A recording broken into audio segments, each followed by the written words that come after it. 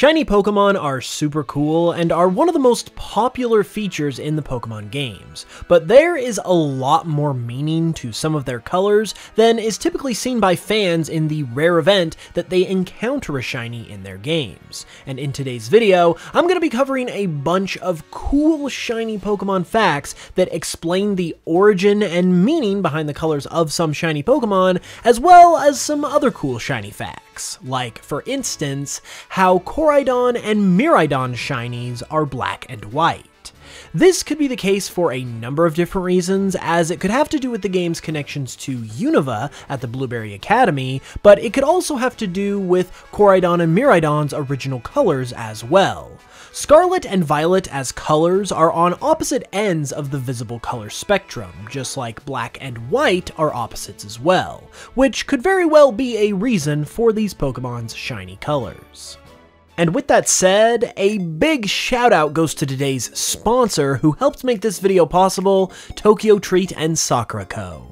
These two are subscription boxes that bring you delicious treats and snacks that come directly from Japan right to your door every month. And the emphasis is on delicious here, because in the Tokyo Treat boxes, you can get stuff like these cookies and cream Kit Kats, while Sakura Co. is a monthly Japanese artisan snack box that offers more traditional treats, and it even comes with a piece of tableware each month too. And this month, it's this adorable little kitty tablecloth, which is actually quite big, ironically enough.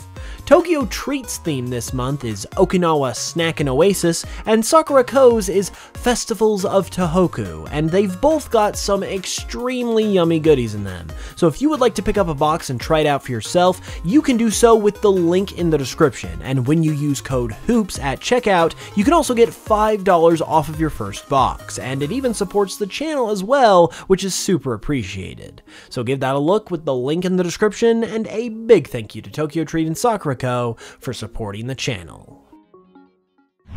Some more Paldea Pokemon with neat shinies are the Treasures of Ruin, the coolest of which, in my opinion, is Chien-Pao, as it becomes a black panther, which is actually just the name for the black-colored variant of a leopard, which Chien-Pao is based on. And they also are rare variants of the leopard, just like shinies are rare variants of each respective Pokemon, so this one is both extremely cool and fitting at the same time. The other Treasures of Ruin also have cool shinies as well though. Chi-Yu turns into Blue Flame, which is hotter and therefore you could also say rarer than your standard flame. Wo-Chin's leaves convert into fall colors, which is pretty cool. And then for Ting-Lu, this one doesn't officially count as one of my 50 facts because I didn't quite nail down an exact origin, but I think it clearly has to do with the sediment that makes up this Pokemon's body and what it's composed of, since Ting-Lu's body resembles the layering of various sediments within the earth. So if you think you know what kind of sediment or material Ting-Lu's shiny might be based on, be sure to leave a comment and let me know. Speaking of blue fire though, Chandelure's shiny essentially does the opposite thing to Chi-Yu, where it goes from having a ghostly fire to actual standard orange fire in its shiny. The same thing happens with the gloves of Crabrawler, as they go from blue to red, just like the standard classic gloves of a boxer. Interestingly, a funny sort of coincidence relating to this also happens with the actual boxer Pokemon, Hitmonchan, as its red gloves in its normal form actually become blue in its shiny, which is the opposite of Crabrawler. So I feel like it and Crabrawler just trade gloves with each other in order to make their shiny forms. Even more Kanto Pokemon with interesting shinies include Magikarp and Gyarados. Gyarados is unofficially the original shiny, I would say, since it is the one that you for sure have to encounter in the Gen 2 games where shiny Pokemon debuted, and it's possible that its shiny comes from the scheme of Team Rocket in those titles, and how they were trying to broadcast a signal to prematurely evolve Pokemon, meaning that the shiny Gyarados that you encounter at the Lake of Rage could have been a victim of this broadcast and ultimately evolved prematurely and retained that red color that it had as a Magikarp as a result. Meanwhile, Magikarp's golden shiny is a lot simpler of an explanation because it's likely just a pun on the term goldfish. However, it could also be an intentionally ironic choice considering how common and worthless Magikarp are considered to be. Other cool Kanto shinies include Staryu becoming the color of an actual star in the sky, which is one of my favorites, Tangela becoming more like the color of actual vines, and Voltorb and Electrode continuing to mimic Pokeballs by resembling a Great Ball. With the exception of Nidoqueen, the Nidoran lines actually swap colors with one another for their shinies, which is also really cool. And then there's Ninetales, whose ghostly-looking shiny comes from its inspiration, the kitsune of Japanese folklore, and its ghostly abilities. There's also the classic Mew and Ditto connection as well, and whether or not you subscribe to that theory, I personally think there is definitely something to it. If you need a refresher, it is thought that Ditto gets its shiny from Mew, who is also blue, because Ditto is a failed clone of Mew. This claim is also backed up by a bunch of other similar connections between Ditto and Mew as well, and while it is worth bringing up that shinies in the earlier days of Pokemon were also more random in nature than they likely are today, meaning that they weren't necessarily designed by a person and instead were just a palette swap that the game made itself, that is not to say that there weren't some instances of actual intent with some of these early shinies either, and I feel like Ditto and Mew are a good example of that actual intent from the earlier days of shiny Pokemon. And another good example of that actual intent are shinies who were actually changed between games. For example, in Generation 2, Charizard had a purple and green shiny, but then in Generation 3, it was given the black and red shiny that we all know and love. And this was likely done in order to just basically make Charizard as cool as possible, since it was already perceived as a very cool Pokemon anyway, and they would obviously want to keep that going for one of their marquee characters. The same thing happened to Ponyta as well, as its shiny in Gen 2 gave it these dull, kind of orangish gray colored flames, and then in Gen 3, this was changed to give it bright blue flames instead, possibly once again because of the whole blue flame thing that we mentioned with Chi-Yu earlier. And while we are on the topic of Generation 2, there are a bunch of Johto Pokemon who have super cool shinies as well. Quite possibly my favorite is Ho-Oh, who gains a gold and silver color scheme in honor of the Gold and Silver games which it is a mascot of. Another classic is Shiny Slugma, whose gray body resembles cooled lava. Crobat, meanwhile, swaps the colors of its pre-evolution shiny, Golbat, between its wings and arms, something that it also does in its regular colors as well. Scizzor's green shiny may actually come from the fact that it was originally green in color in its beta design, and believe it or not, Celebi's green coloration was originally its shiny coloration in its beta days as well. A similar sort of thing also happened to Azumarill too, where its gold shiny was once its regular color in its beta design, and Sudowoodo gains the tried and true fall coloration that many grass types, or in this case, grass mimicking types, have as well. And one of those grass types is Phantump and Trevenant, who also have one of the best Kalos shinies, but not the only interesting ones. Greninja pulls a Charizard and gains a black shiny, which is probably partially for the whole cool factor thing that we talked about with Charizard, but it also comes from the fact that Greninja is based on a ninja as well. The Chespin family, meanwhile, have shinies that more literally resemble the chestnuts that they're based around, and then Go-Goat actually had its shiny changed, as its shiny form was shown at E3 2013, which ended up differing drastically from its shiny colors that it ended up with in the final games. Meanwhile, Clauncher and Clawitzer have red shinies, and this is sort of like a reverse situation to those rare blue lobsters that are sometimes spotted by fishermen in real life, meaning that the base color of these Pokemon is blue instead of the normal red, so for their rare color, they get red instead of blue. Pretty neat. Bunnelby also has a shiny that is one of my favorites from this region as well. It might look pretty mid, but it's my theory that Bunnelby's shiny is actually its true appearance, since its change consists of the brown parts of its body turning white.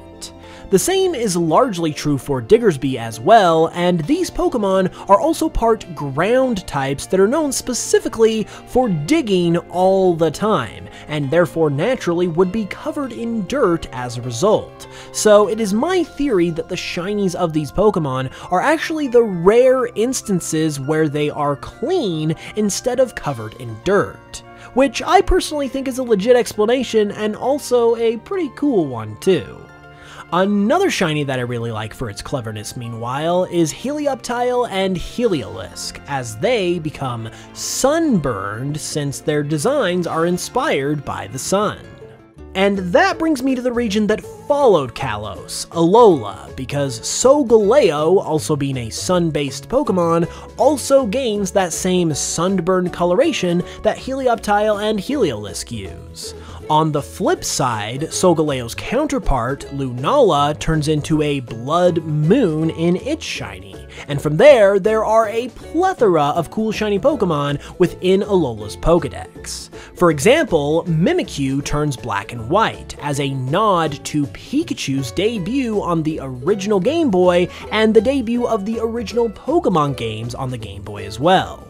Sandygast and Palosand become black in reference to black sand beaches, Toucanon, whose beak resembles a sort of heat scale in its base form, resembles a cool scale in its shiny form.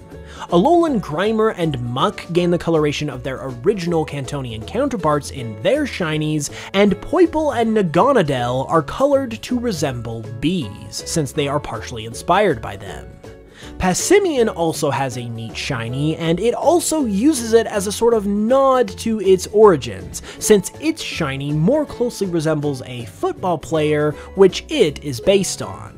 Alolan Diglett also has a noteworthy shiny too, because it gains a blue nose, and while it might not seem like much, it gets this blue nose from shiny Cantonian Diglett, and then this extends even further to Wiglet, who also has a blue nose in its shiny form as well, and overall is a nice nod to the connection between all of these Pokemon. And on a similar sort of note, Brute Bonnet has a shiny that, similar to Voltorb and Electrode, resembles a Great Ball, which comes from Fungus and Amoonguss' shinies, which do the same thing, although their shinies are a little bit more purple by comparison, which could actually more closely resemble a Master Ball instead.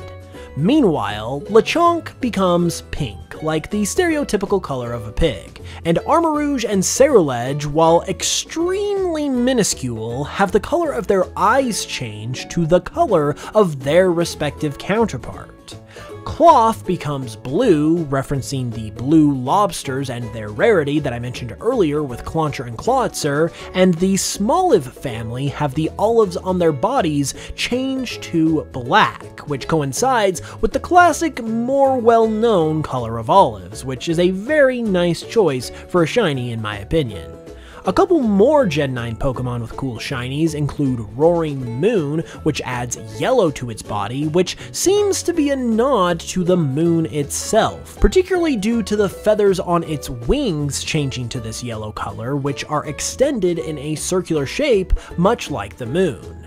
Shiny Diplin and Hydrapple become gold in their shiny forms, and when they use their signature move, Syrup Bomb, it actually becomes shiny as well, as the red-colored bomb of syrup that normally makes up this move's animation becomes gold instead when used by these shiny forms to match the Pokémon.